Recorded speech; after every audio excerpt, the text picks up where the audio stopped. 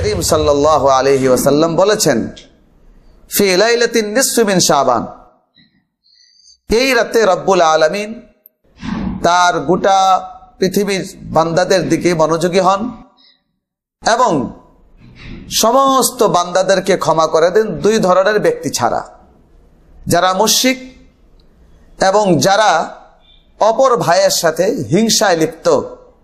এই হিংসুক বা বিদ্বেষ পোষণকারী এবং মুশরিক ছাড়া সবাইকে রব্বুল আলামিন ক্ষমা করে দেন। বুঝতে হবে, রাসূল করিম সাল্লাল্লাহু আলাইহি ওয়াসাল্লাম হাদিসে দুই ধরনের ব্যক্তিকে সতর্ক করেছেন। যারা মুশরিক তাদেরকে আল্লাহ ক্ষমা করবেন না, ক্ষমা করার প্রশ্নই আসে না।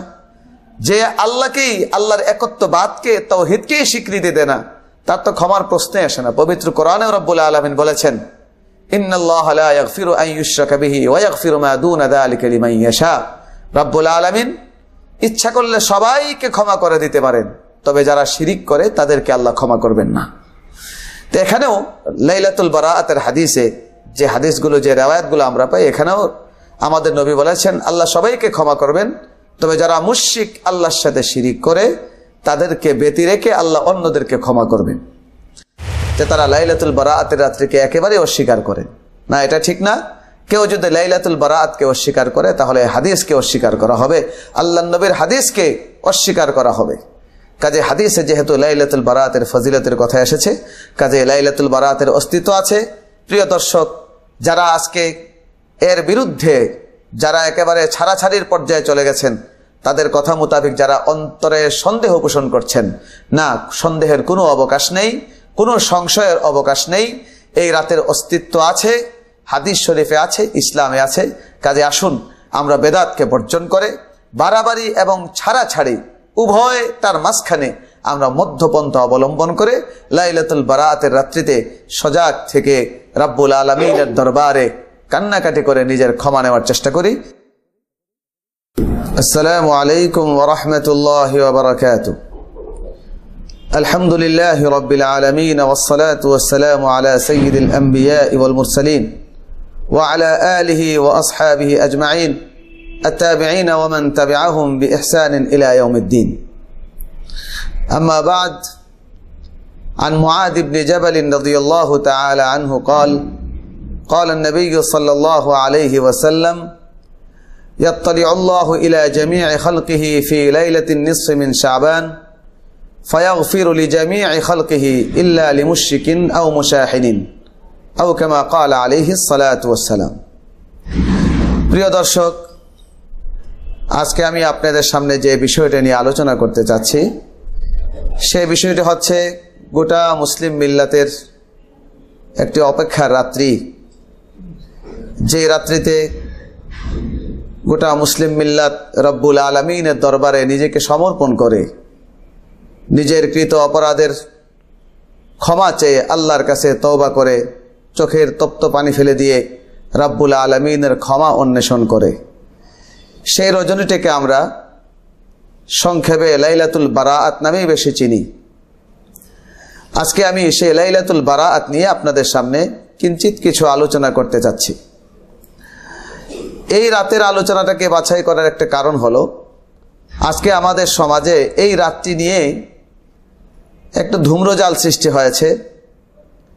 কারণ এই রাতকে কেন্দ্র করে দুটি দলে বিভক্ত হয়ে গেছে কিছু মানুষ। কেউ কেউ এই রাতকে অবলম্বন করে বা এই রাতকে কেন্দ্র করে কিছু বেদাত, কিছু ইসলাম গর্হিত কাজ, সুন্নত বিরোধী কাজের প্রসার ঘটাচ্ছে।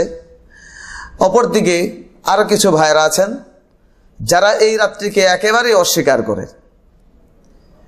আমরা সে বিষয়টি আলোচনা করতে চাচ্ছি যে আসলে কি লাইলাতুল বারাআতের কোনো অস্তিত্ব বা শরীয়তে তার কোনো অবস্থান আছে কিনা। প্রিয় দর্শক, হাদিসের কিতাবগুলো ঘাটলে দেখা যায়, রাসূল করিম সাল্লাল্লাহু আলাইহি সাল্লাম থেকে বর্ণিত হাদিসগুলোকে সামনে আনলে দেখা যায় যে আসলে লাইলাতুল বারাআত একেবারে নাই, এই কথাটা মোটেও ঠিক নয়। অপরদিকে যারা লাইলাতুল বারাআতকে কেন্দ্র করে যে সমস্ত বেদাত আজকে জন্ম দিয়েছে, সেগুলো একেবারেই শরীয়ত গর্হিত কাজ। তো প্রথমেই আমরা দেখি এই লাইলাতুল বারাত সম্পর্কে হাদিস শরীফে কি আছে। আমি প্রথমে একটি হাদিস পেশ করেছি। এই হাদিসটা ইবনে হিব্বানের রওয়ায়াত আছে, 5665 নম্বর হাদিস। রাসূল করিম সাল্লাল্লাহু আলাইহি সাল্লামের অত্যন্ত প্রিয় সাহাবী, প্রসিদ্ধ সাহাবী হযরত মুআজ ইবনে জাবাল রাদিয়াল্লাহু তাআলা আনহু থেকে রওয়ায়াত। তিনি বলেন, রাসূল করিম সাল্লাল্লাহু আলাইহি সাল্লাম ইরশাদ করেন, অর্ধ শাবান মাসের রাত্রি, অর্থাৎ 14 তারিখ, শাবানের 14 তারিখের দিবাগত রাত্রি, যাকে আমরা 15 তারিখের রাত বলতে পারি, এই রাত সম্পর্কে রাসূল করিম সাল্লাল্লাহু আলাইহি ওয়াসাল্লাম বলেছেন, ফি লাইলাতিন নিসফি মিন শাবান, এই রাতে রব্বুল আলামিন তার গোটা পৃথিবীর বান্দাদের দিকে মনোযোগী হন এবং সমস্ত বান্দাদেরকে ক্ষমা করে দেন দুই ধরনের ব্যক্তি ছাড়া, যারা মুশরিক এবং যারা অপর ভাইয়ের সাথে হিংসায় লিপ্ত। এই হিংসুক বা বিদ্বেষ পোষণকারী এবং মুশরিক ছাড়া সবাইকে রব্বুল আলামিন ক্ষমা করে দেন। এই হাদিসটা মুহাদ্দিসিনে কেরাম তার সনদ যাচাই বাছাই করে পৃথিবী বিখ্যাত মুহাদ্দিসিনদের অভিমত যে এই হাদিসের সনদটা সহিহ। শুধু তাই না, আরো মজার ব্যাপার, যাদেরকে আমাদের সমাজে আজকে এই লাইলাতুল নিসফি মিন শাবান বা শবে লাইলাতুল বারাতকে অস্বীকার করতে আমরা দেখি, এই ভাইয়েরা যে মুহাদ্দিসকে সব থেকে বেশি পছন্দ করেন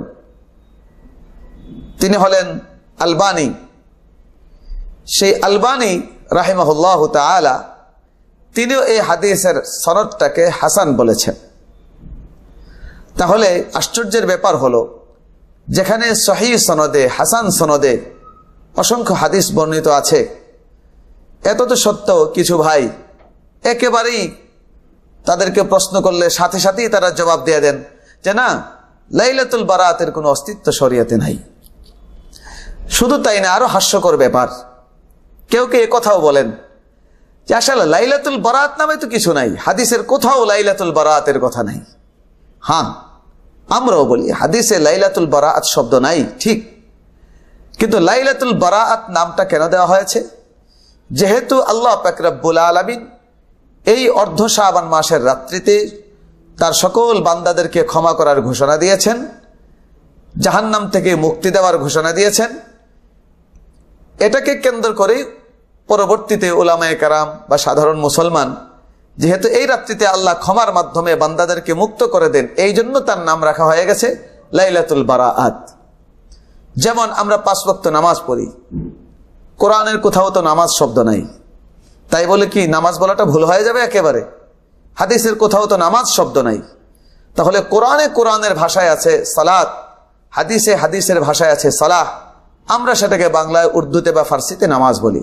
ঠিক তেমনি ভাবে হাদিসে অর্ধ শাবানের রাত্রিতে ফজিলতের কথা বলা হয়েছে, সেখানে ফি লাইলাতিন নিসফি মিন শাবানের কথা আছে, কিন্তু এটাকে কেউ যদি লাইলাতুল বারাত নামে বলে তাহলে একেবারে এটা বলাই যাবে না, এরকম কথা যারা বলে এটা একেবারে হাস্যকর কথা।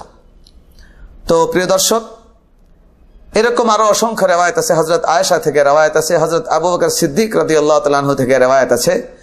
এই পরিসরে বিস্তারিত আলোচনার সুযোগ নেই, তাই আপনাদেরকে বলছি যে আসলে হাদিস শরীফে যে হাদিসগুলো উল্লেখ করা হয়েছে লাইলাতুল বারাতের ফজিলত সম্পর্কে, এই হাদিসের সনদ ঠিক আছে এবং সনদ হাসান সনদেও অনেকগুলো হাদিস বর্ণিত আছে। কাজে আমরা নির্দ্বিধায় বলতে পারি যে আমাদের ইসলামী শরীয়তে লাইলাতুল বারাতের অস্তিত্ব আছে, তার ফজিলত ঠিক আছে। এবং কত বড় সুসংবাদ, রব্বুল আলামিন সবাইকে ক্ষমা করে দিবেন। তবে এখানে আমাদেরকে বুঝতে হবে, রাসূল করিম সাল্লাল্লাহু আলাইহি সাল্লাম হাদিসে 2 ধরনের ব্যক্তিকে সতর্ক করেছেন। যারা মুশরিক তাদেরকে আল্লাহ ক্ষমা করবেন না, ক্ষমা করার প্রশ্নই আসে না। যে আল্লাহকেই, আল্লাহর একত্ববাদকে, তাওহীদকেই স্বীকৃতি দেয় না, তার তো ক্ষমার প্রশ্নই আসে না। পবিত্র কোরআনে রব্বুল আলামিন বলেছেন, ইন্নাল্লাহা লা ইয়াগফিরু আন ইউশরাকা বিহি ওয়া ইয়াগফিরু মা দুনা যালিকা লিমান ইয়াশা। রব্বুল আলামিন ইচ্ছা করলে সবাইকে ক্ষমা করে দিতে পারেন, তবে যারা শিরিক করে তাদেরকে আল্লাহ ক্ষমা করবেন না। তো এখানেও লাইলাতুল বারাতের হাদিসে যে হাদিসগুলো, যে রিওয়ায়াতগুলো আমরা পাই, এখানেও আমাদের নবী বলেছেন আল্লাহ সবাইকে ক্ষমা করবেন, তবে যারা মুশরিক আল্লাহর সাথে শিরিক করে তাদেরকে ব্যতি রেখে আল্লাহ অন্যদেরকে ক্ষমা করবেন।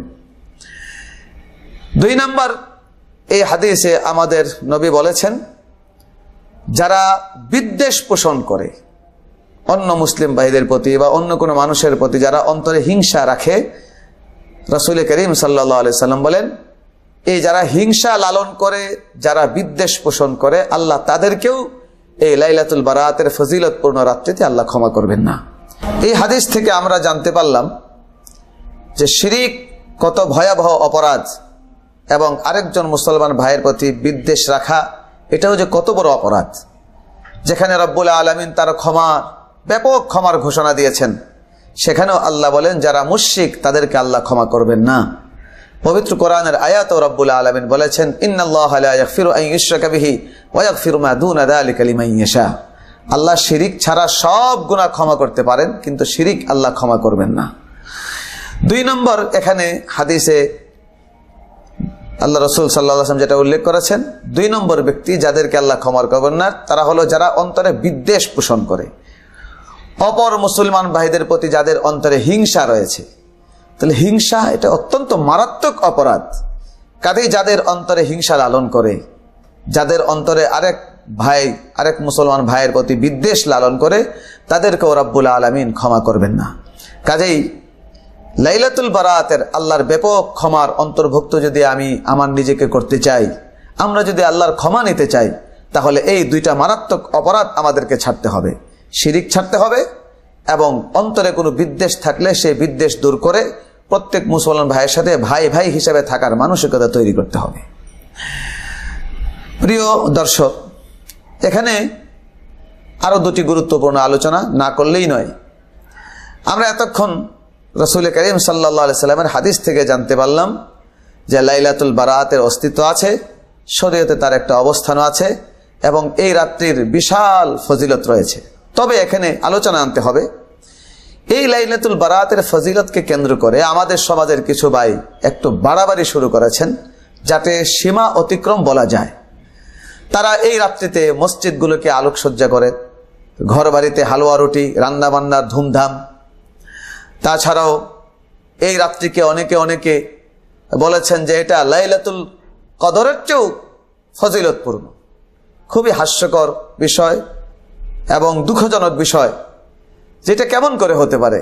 যে কথা আল্লাহ রাসূল বলেন নাই, সাহাবায়ে কেরামের কোনো আমলেও পাওয়া যায় না, সে কাজটি আমরা নির্দ্বিধায় বলে দিচ্ছি এবং ঘোষণা দিয়ে দিচ্ছি যে লাইলাতুল কদরের চেয়েও লাইলাতুল বারাতের মর্যাদা বেশি। না, হাদিসের কোথাও এই কথা উল্লেখ নাই, বা হাদিসগুলোকে সামনে একত্র করলে এ কথা বোঝা যায় না যে লাইলাতুল কদরের চেয়ে লাইলাতুল বারাতের মর্যাদা বেশি। কিভাবে হতে পারে? যে লাইলাতুল কদরের মর্যাদার কথা রব্বুল আলামিন পবিত্র কোরআনে ঘোষণা করেছেন, ইন্না আনজালনাহু ফি লাইলাতিল কদর ওয়া মা আদরাকা মা লাইলাতুল কদর লাইলাতুল কদরি খায়রুম মিন আলফি শাহর। যে রাত্রির মর্যাদা 1000 রাত্রি মাসের চেয়েও অধিক, সেই রাত্রির চেয়ে লাইলাতুল বারাতের মর্যাদা বেশি হবে, এটা কিছুতেই মানা যায় না। এটা একেবারেই বানানো কথা, একেবারেই জাল কথা। যারা এটা বিশ্বাস করবে এটা কিছুতেই উচিত নয়। কাজে যাদের অন্তরে এমন বিশ্বাস আছে যে এটা লাইলাতুল কদরের চেয়েও মর্যাদাবান, এটা একেবারে ভুল। এই ধারণা বাদ দিয়ে আমাদেরকে সঠিক কথাটি মানতে হবে। 2 নম্বর, আমাদের সমাজে অনেকে এই রাত্রিটাকে আমোদ ফুর্তি রাত বানিয়ে নিয়েছেন। এটা তো কোনো মুসলমানের কাজ হতে পারে না। যেখানে রব্বুল আলামিন ক্ষমার ঘোষণা দিয়েছেন, এই রাত্রিতে আমরা নীরবে নিভৃতে রাতের অন্ধকারে রব্বুল আলামিনের কাছে আমরা চোখের তপ্ত পানি ফেলে দিয়ে আল্লাহর কাছে আমরা আমাদের অপরাধের ক্ষমা চাবো। এটা তো ক্ষমা নেওয়ার রাত্রি, আল্লাহর কাছে কান্নার রাত্রি, নিজের অপরাধের স্বীকারোক্তি দিয়ে রব্বুল আলামিনের কাছ থেকে ক্ষমা নেওয়ার রাত্রি। এই রাত্রি কোনো আমোদ ফুর্তির রাত্রি নয়। কাজে এই রাত্রিতে বিশেষ করে যারা হালুয়া রুটির আয়োজন করেন এবং আমাদের সমাজের অনেক ছেলেমেয়েরা এই যে বাজি ফুটায়, এগুলো একেবারে ইসলাম গর্হিত কাজ, এগুলো করা যাবে না। হ্যাঁ, কেউ ভালো রান্না করলো, এমনি করলো লাইলাতুল বারাতের রাত্রিতে, সেটা তো ঠিক আছে, কিন্তু এই রাতকে কেন্দ্র করে বা এটাকে বিশেষ ফজিলত মনে করলে এটা একেবারে ইসলাম গর্হিত কাজ, এটা বেদাত। কেউ কেউ আলোকসজ্জা করেন, মসজিদগুলোকে সজ্জিত করেন, বাড়িগুলোকে সজ্জিত করেন, এগুলো কোথাও ইসলামের কোনো গণ্ডিতে, কোনো মাসআলায় এবং কোনো হাদিসের কোনো রিওয়ায়াতে, সাহাবায়ে কেরামের আমলে, তাবেঈনদের আমলে এবং আমাদের পূর্ববর্তী সালফে সালেহিনদের আমলে পাওয়া যায় না। কাজে একজন মুসলমানের কর্তব্য লাইলাতুল বারাতের রাত্রিতে একেবারেই নিজেকে রব্বুল আলামিনের দরবারে সমর্পণ করে তার অপরাধের ক্ষমা চাওয়া, কান্নাকাটি করা। 2 নম্বর, আরেক শ্রেণীর মানুষ, প্রথমে বলেছি যে তারা লাইলাতুল বারাতের রাত্রিকে একেবারেই অস্বীকার করেন না, এটা ঠিক না। কেউ যদি লাইলাতুল বারাতকে অস্বীকার করে তাহলে হাদিসকে অস্বীকার করা হবে, আল্লাহর নবীর হাদিসকে অস্বীকার করা হবে। কাজে হাদিসে যেহেতু লাইলাতুল বারাতের ফজিলতের কথা এসেছে, কাজে লাইলাতুল বারাতের অস্তিত্ব আছে। প্রিয় দর্শক, যারা আজকে এর বিরুদ্ধে, যারা একেবারে ছাড়াছাড়ির পর্যায়ে চলে গেছেন, তাদের কথা মোতাবেক যারা অন্তরে সন্দেহ পোষণ করছেন, না, সন্দেহের কোনো অবকাশ নেই, কোনো সংশয়ের অবকাশ নেই। এই রাতের অস্তিত্ব আছে, হাদিস শরীফে আছে, ইসলামে আছে। কাজে আসুন আমরা বেদাতকে বর্জন করে বাড়াবাড়ি এবং ছাড়াছাড়ি উভয় তার মাঝখানে আমরা মধ্যপন্থা অবলম্বন করে লাইলাতুল বারাতের রাত্রিতে সজাগ থেকে রব্বুল আলামিনের দরবারে কান্নাকাটি করে নিজের ক্ষমা নেওয়ার চেষ্টা করি। রব্বুল আলামিন আমাদের সবাইকে তৌফিক দান করুন। আসসালামু আলাইকুম ওয়া রাহমাতুল্লাহি ওয়া বারাকাতুহু।